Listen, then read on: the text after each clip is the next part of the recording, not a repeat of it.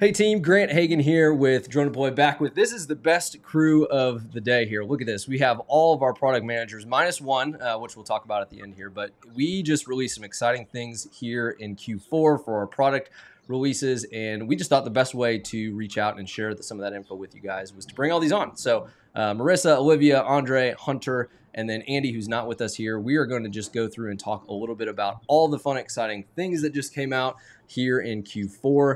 We just got done with our DroneDeploy user conference, which hopefully some of you got to meet these individuals there. But team, really excited that you're here with us, and let's dive right into it. So I'm going to kick it over to Marissa to talk about some of the exciting things that just came out on the flight side for the Mavic 3 Enterprise. And so Marissa, take it away. I'm sure you've already been following, but in the past couple of weeks, DJI has announced their latest enterprise drone, the Mavic 3 Enterprise. And so we're really excited to start our beta program for that. For the first time ever, you can run the DroneDeploy application directly on the smart controller that comes with the Mavic 3 Enterprise. I know a lot of you have either have drones on order or are looking to purchase drones.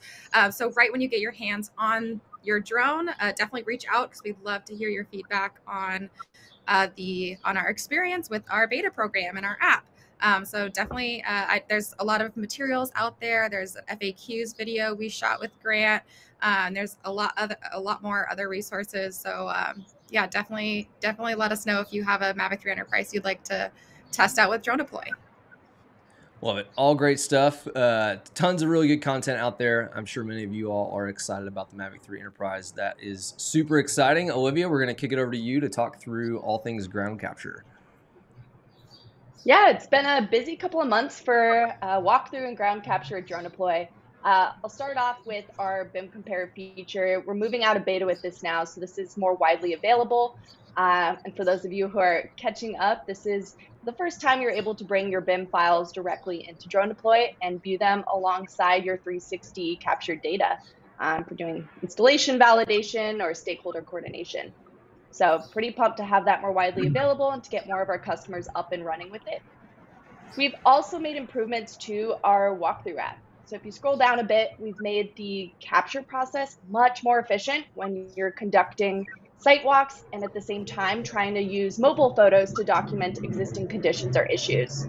So you can now take these photos during your walk without pausing. And we've had customers say this cuts data capture time in half.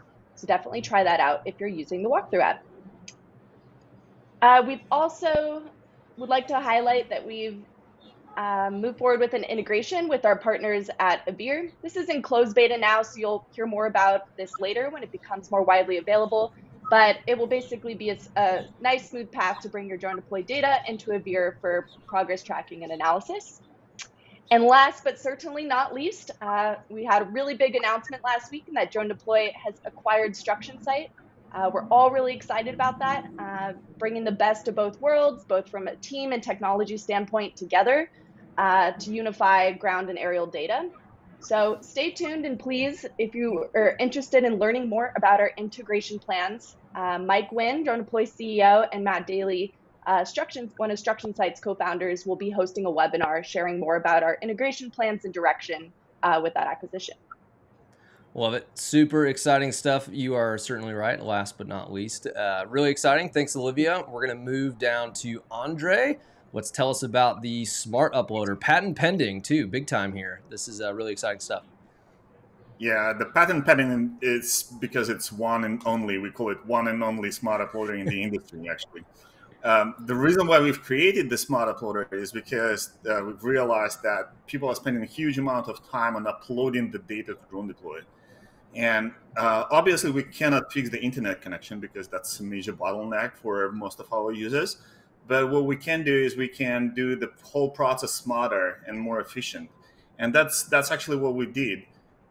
With Smart Uploader, you can basically drag and drop everything that you have on your drone SD card into the Smart Uploader, and it's going to sort it out automatically. And save your time on counting the files and looking when the file has been captured in order to upload them individually. So this October, we've added the ground control points workflow into the Smart Uploader. which is working really nice now. You see that on that nice Giphy. And basically, there is no point in going into the legacy uploader anymore. You can do everything or upload all the data and create the high accuracy maps from the smart uploader now. So go ahead and try it out. Super exciting stuff. We've heard people talk about the time saved in using the smart uploader is quite absurd. Really, really exciting and fascinating to hear. I know your team, Andrey, has put a ton of work into making this a really great tool. So thanks for sharing that. Last but not least, we're going to move down to Hunter to talk about all things Earthworks and the contour side of it. Hunter, tell us what's going on. Hey, thanks, Grant. Yeah, for all the general contractors and surveyors and mining operators out there, hopefully this is really exciting news to finally bring contours into the DroneDeploy platform. We've allowed our users to export contours for a long time, but now you can see them instantly and accurately over the 3D model.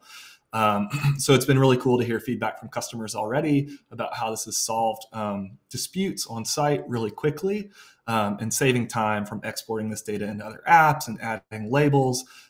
Just switch to the 3D model, turn on contours, set your intervals to what you expect. You can customize those to match your design documents. And you can even turn on the elevation heat map in 3D as well, which is a really powerful way to visualize your site and get to those insights just much quicker. Supports visualizing your annotations on top of contours as well. And so this should bring like a lot of time savings to our users on job sites across the world. Love it. Super exciting stuff. Last but not least is our friend Andy, who isn't on with us, but a lot of exciting stuff on the ground robotics side of life. If you are interested in this, be sure to check out the blog post, which we're showing right here. But there's just some really exciting things that they're doing with some oil and gas facility inspections that I'm sure many of you will be interested in that coming into different industries as well. So super exciting stuff. Team, really appreciate your guys' time to hop in with us. If you have more questions about some of these exciting releases that are coming out, be sure to check out the blog post and other videos that we will be posting soon. Team, thanks for joining in, and we will see you on the next one. Thanks. Thanks, Grant.